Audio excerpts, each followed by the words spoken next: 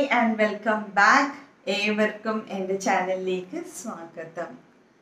So today we will be continuing the session of radiotherapy. I have started up one session for radiography. We will be continuing that session for today. Along with that, I have a very glad news to share with all my viewers of Radiographer family that we are in the forefront of opening job offers in private hospitals in United Kingdom. So all those who have got HCPC registration, send your CVs. They will be shortlisting and call forwarding for an online interview. I'll be sharing the email address in my description box so that you can directly send your CVs, those who have got HCPC registration. Since they are also providing 2-tier sponsorship, so that once you have qualified, you can directly fly to United Kingdom. So it is a very glad news for all the radiographer family. As I said in my previous session, I have started a few of the WhatsApp group related with radiography coaching, SCPC query, CMRT queries, NHS interview, as well as Koru related with Ireland. Those who have interested to join any of these groups can just WhatsApp me. I'll be giving my WhatsApp number as well as my email address in my description box. Yet another glad news for radiographer family or for all the medical practitioners or all those who are in medical sectors is that especially for allied health professionals that Ministry of Abu Dhabi, that for had exam Abu Dhabi have given some relaxation that once the ministry have changed their rule that the registration from a government body will only be accepted. So many of them have rejected their data flow. Now Abu Dhabi have changed their rule. The ministry have changed their rule that they are accepting the registration of a private professional body is also accepted. So those who have got 2 years of experience or 2 or 3 years of experience can directly do the licensing or the data flow, and you can take your date and appear for the HAD exam since private body registration is accepted and many of them are appearing for the exam. So it is also a glad news for the allied health professionals. So if you are liking my channel, if you like my video, don't forget to share, like and subscribe and enable the bell icon too, so that you will receive the notifications of all the videos I am uploading. So patiently watch till the end and stay tuned. Let's begin part 6, tutoring of radiotherapy. I have already done one session related with radiotherapy, that is part 5. Those who have not yet watched part 5 have a watch to that video since it is a continuation of part 5. So let's begin today's questions. So the question number 55, which statement of cell cycle is not true? Option A, it consists of mitosis and interphase. Option B, the cell's DNA replicates during G1. Option C, a cell can remain in G1 for weeks or even longer. And option D is most proteins are formed throughout all subphase of interphase. The answer is option B. The cell's DNA replicates during G1, which is not true related with a cell cycle. So let's see the explanation. That is the cell cycle and cell death. The cell proliferation cycle is defined by 2 time periods. The first one is the mitosis, that is the M phase where division takes place. The period of DNA synthesis is the S phase. The S and the M portions of the cell cycle are separated by 2 periods, that is a gap, that is G1 and G2, when respectively DNA has not yet been synthesized. It is one reason. The second thing, has been synthesized but other metabolic processes are taking place. So the cell proliferation is defined by 2 time periods, that is the mitosis M phase as well as the S phase. The time between successive division, that is mitosis, is called the cell cycle time, And the cell cycle time for mammalian cells, that for mammals, is of the order of 10 to 20 hours. So let's see how it's happening. In the case of S phase, that is DNA synthesis, is usually in the range of 6 to 8 hours. M phase is less than 1 hour. G2 is in the range of 2 to 4 hours. G1 is in the range of 1 to 8 hours. In general, the cells are most radiosensitive in the M, that is the mitotic, as well as the G2 phases, whereas they are most radioresistant in the late S phase. Radiosensitive means sensitive to radiation. Radioresistant means resistant to radiation. Moving on to the next question, question number 56. That is, a half-life period of a radioactive element X is same as the mean lifetime of another element Y.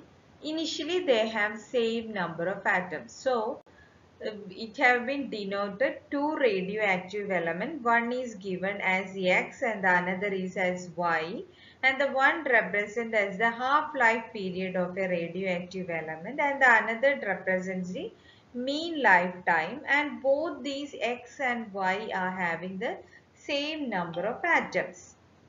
So let's see the option. The option A is that X will decay faster than Y. Option B is Y will decay faster than X. Option C is X and Y will decay at the same rate after one half-life period. And option D is Y and X have same decay rate initially. The answer is option B, Y will decay faster than X. So let's see the explanation. This is a problem related question, so you have to note it down in your notebook as if I am saying, so that you will be clearly understand this. So a rate of decay is usually denoted by this equation, that is dN by dt is equal to minus lambda n. So let's see each one in detail. So what is N? N is the original number of atoms and lambda is a decay constant. And it is represented by a negative sign. So this negative sign indicates the decay or the reduction in atom with time. As you all know, a radioactive element will be decay with time. That is meant by half-life. Half means it is reducing to half. It is decaying and reducing. So as you all know, so it is denoted by the symbol negative sign. Okay. Then the half-life. The equation for half-life is T half is equal to 0.693 divided by lambda, whereas the mean life is denoted by 1 by lambda. It is given that from the question, if you go through the question, you will understand that the half-life period of X is same as the mean life of Y. So these two, half-life is equal to mean life.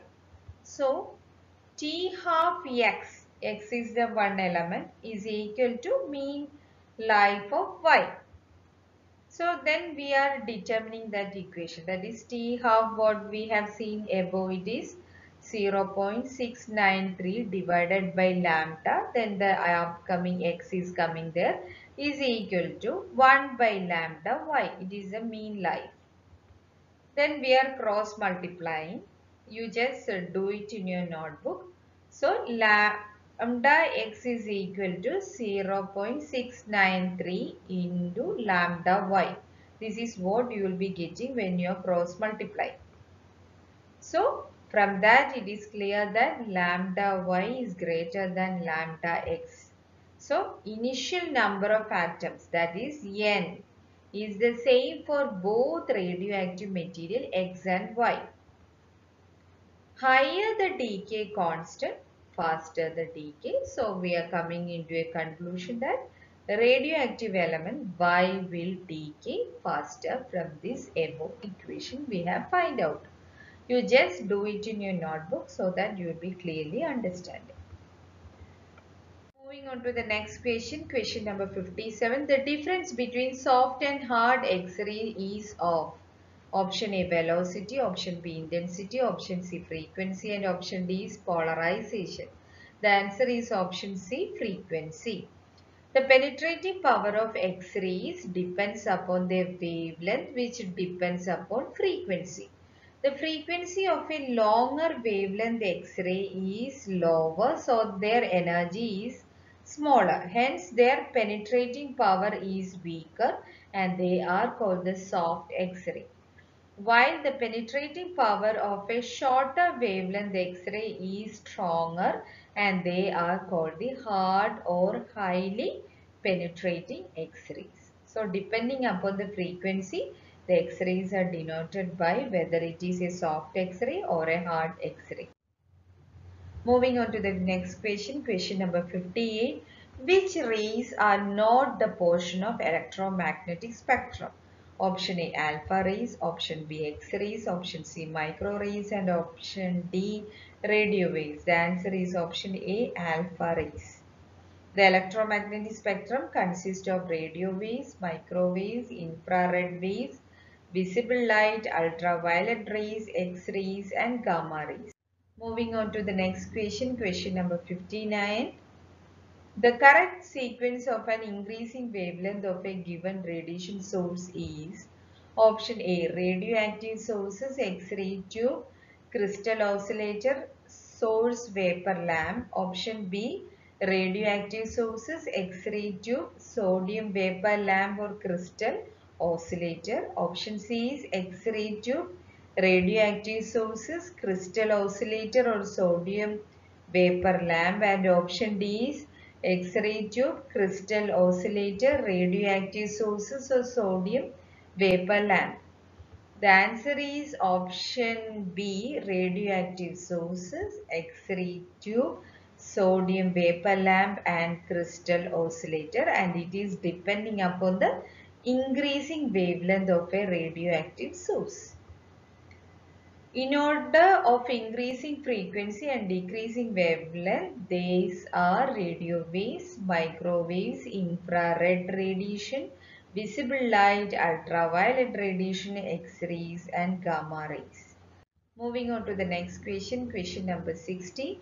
What is the range of frequency for ultrasonic wave? Option A 1 kilohertz, option B 5 kilohertz, option C 50 kilohertz, and option D is 100 kilohertz. The answer is option C 50 kilohertz. Ultrasonic wave is defined as inaudible sound with higher frequency for human, that is a frequency of which generally exceeds about 20 kilohertz, which is not audible to the human ear. Moving on to the next question, question number 61. The cathode rays are made to pass between the poles of a magnet perpendicular to axis. The effect of the magnet is option A to increase the velocity of rays, option B to deflect them towards north pole, option C to deflect them towards south pole, and option D to deflect them upwards above the plane of paper. The answer is option D to deflect them upwards above the plane of paper.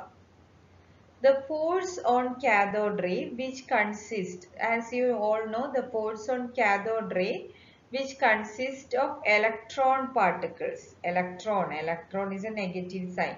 Due to perpendicular magnetic field which is given as the force, that is the force of electron, that is velocity is the V, and B is the magnetic field which is perpendicular to the plane of velocity and magnetic field. So a force of cathode ray which consists of which particle?